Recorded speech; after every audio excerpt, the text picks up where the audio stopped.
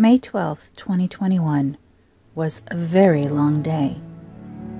It was a Wednesday, and we continued our journey from Columbus, Ohio to Willow, Alaska by setting out from the Yakima River in Washington, where we had rested for 2 days. We had been waiting for our COVID tests to come back and relished the rest in this beautiful place. Our test results came in at 11 p.m. Tuesday night, so Wednesday morning we headed on through Seattle, then Bellingham, where we had the most expensive Panda Express we ever had, and with full tummies and even heavier hearts, made our way to the U.S.-Canadian border, arriving at 4 p.m. Washington time. I had studied the Canadian border crossing website to plan our trip through Canada, and had planned to stop to pick up a Walmart curbside order first, then to stop at truck stops to rest and refuel over the course of 5 days, per the website. What we found when we arrived was something entirely unexpected. We were the 5th car in line when we arrived, but we waited 6 hours before it was our turn. When we went inside, we learned that all of my plans were pretty much for nothing, and that the Canadian police required that I make hotel arrangements through a list of specified hotels, despite having the RV. The most difficult part of the new realizations was that they were not giving us 5 days, they were giving us 3. The rest of the story, I'll let Barb of the past tell it as it happened. The following are messages to worried family members at home. So it's been a pretty awful day. After a full day of driving, we've been in the process of crossing the border for 10 hours now, and it's been brutal. We waited in line for 6 hours, and there were only 5 cars ahead of us. Customs rifled through the entire RV and removed most of the contents from the truck. Jordan had to repack the storage containers and load them back into the truck himself.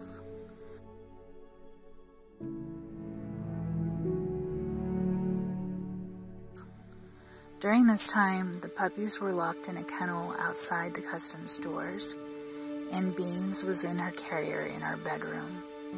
I was inside customs, frantically trying to make hotel reservations for all 3 nights, including tonight, that's almost over. But a lot of the phone lines are down along the route to Alaska. I can't get through to most hotels. If I can't make arrangements, we'll have to start all over with new COVID tests on the U.S. side and get back in line to start the whole thing over again in a couple of days. By the time they let us through, we were all dehydrated and in rough shape. Every last one of us. We're about to be allowed to proceed, but there are some pretty stringent requirements. We are still required to get an approved hotel, which is 5 hours away, in order to be allowed to enter. We have had to book hotel rooms on the approved quarantine list for each night, so they can follow up on where we are. We are only allowed until Saturday to reach Alaska, so Jordan and I will be driving in shifts in order to make our destinations on time. If we are not where we are supposed to be when we're supposed to be there, they will hunt us down. The hotels report to the Canadian police that we've checked in at each destination. If we don't, they will impound our vehicles and ship them to the nearest U.S. port at our expense, fine us $3,200 apiece, and deport us after possibly doing time in a Canadian prison. Therefore, we will essentially be unavailable for the next 3 days, Thursday through Saturday, as we hightail it out of Canadian Dodge.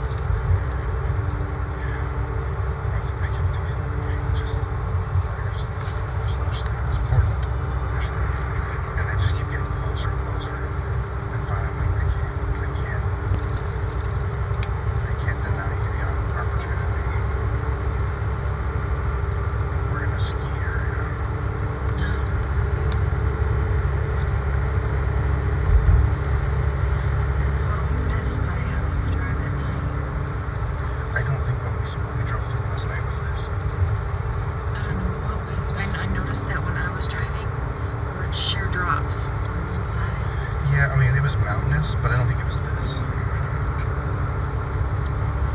It was,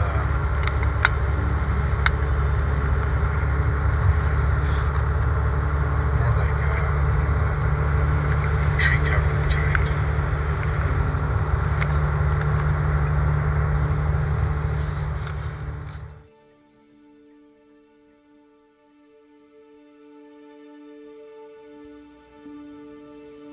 We're at A&W using Wi-Fi. Real quick, we're trying to submit our at-home test kits. We have to register ourselves, our kits, and swab ourselves on webcam with a nurse. Then return the swabs via shipping.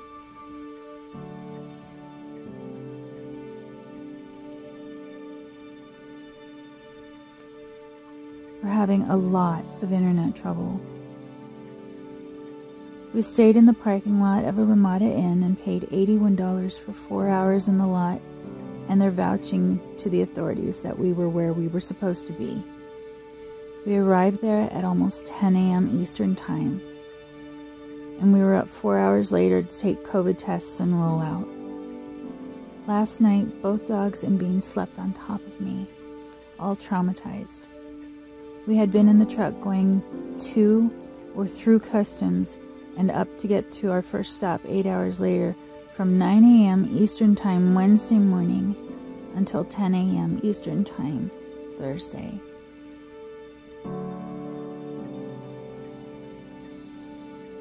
We are required to arrive at our next destination 21 hours away by tonight. We'll drive in shifts. Whoever isn't driving is sleeping.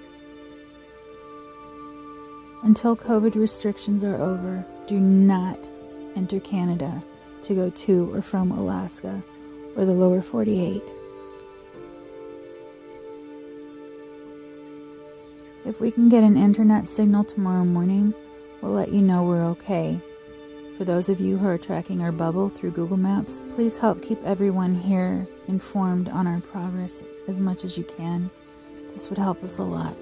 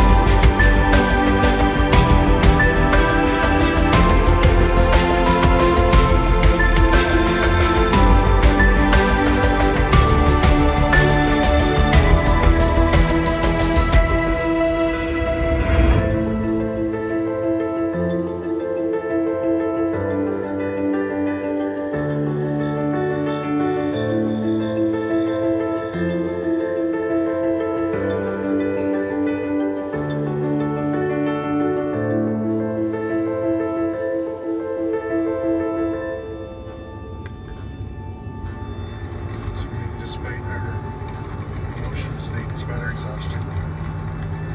Despite the it's not in the spirit of the sightseeing.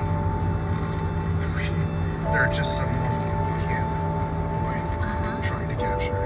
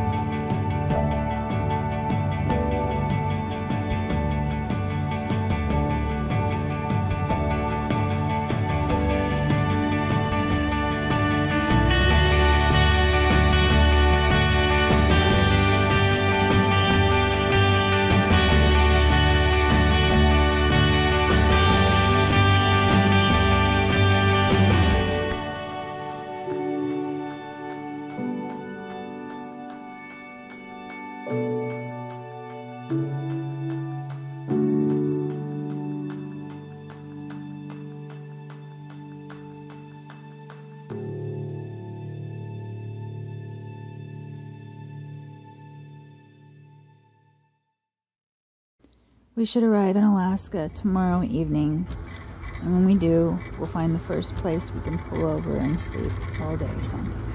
These things. Let's throw some loose gravel into the mix. Yeah. Falling rocks and goats. Falling rocks, goats, loose gravel. Extreme dusty conditions. Don't tell me. You got one of those things. No. Well, better slow down to 70. Uh-huh. Speed limit. I don't know what the speed limit is, but we're averaging 30. Here's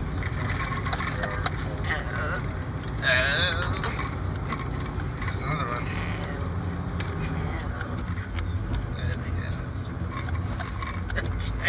And I'm trying to focus. I can't even tell where to focus. It's like all over the place. Well, so just this is very, very uneven. It's not just that it's bumpy, it's like every direction.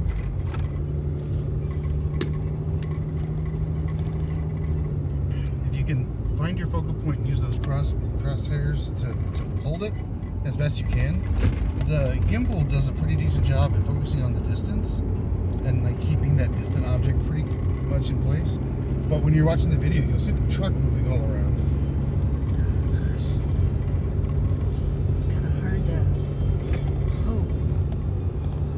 Yeah. Oh. That was a really big dip. It was a single sharp gouge running along the road.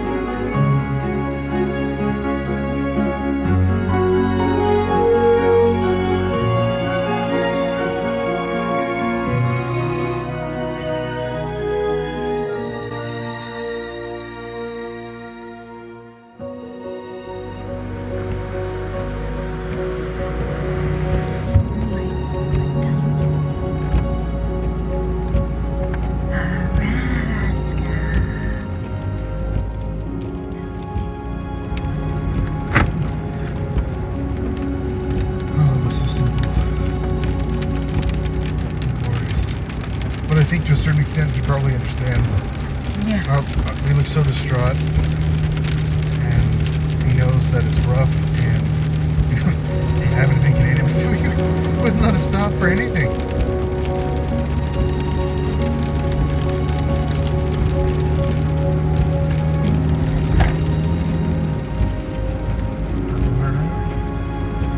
Trail. It's I-35 in Texas.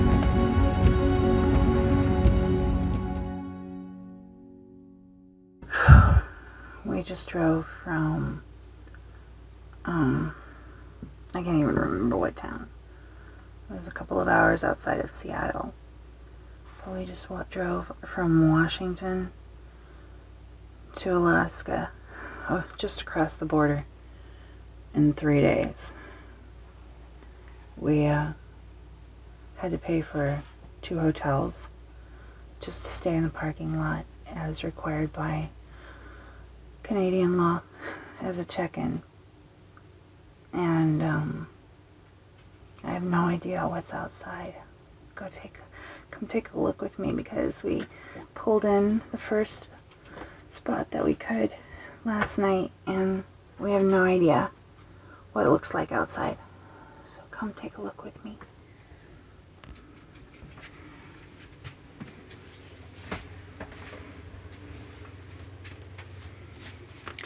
Are you ready for this?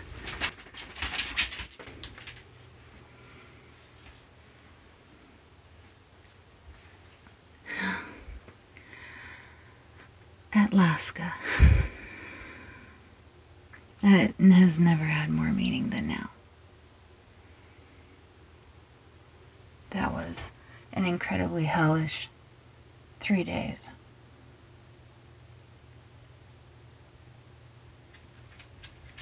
Welcome to Alaska. How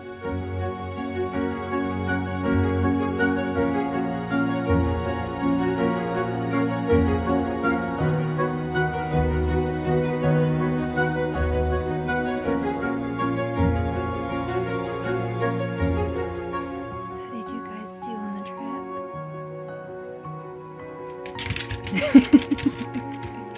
Good morning. Good morning, puppies. Good morning. Did you have fun? They had a blast. Cakey has learned to adore parties. You guys had a great time? Did you have a great time?